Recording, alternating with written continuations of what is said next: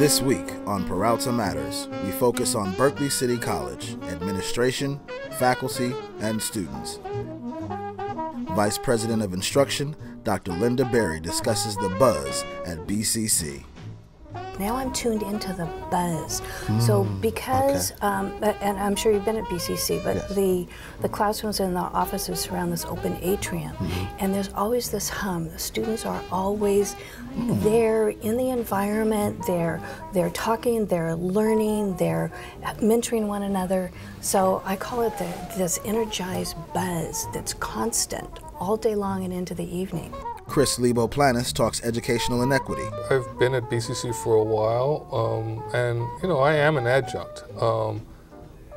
But I tell you, there's always been this sense from everybody of really being advocates for the students, and that there's this just unspoken thing. You know, people in financial aid, people in admissions, people on the fourth floor, everybody, you know, fourth floor admin. People and faculty knowing that there's some kind of mission we're trying to get these students through. It's like almost like an educational, we're trying to deal with an educational inequity in our society, really.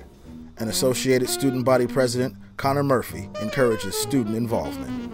Education is ultimately going to better our society, and I think it's really important that you don't just stand and watch from the sidelines as other people fight the battle. I think it's really important to get involved, to start now, because it's one of the most rewarding experiences in your life. And maybe you won't accomplish everything that you want to accomplish, but you're going to get somewhere, and you're going to take another step forward to that bright future that we're all hoping for. That's what I would say to those students. I like it.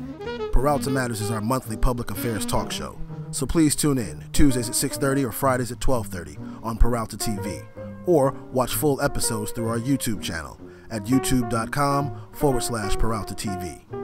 Until then, do something that matters.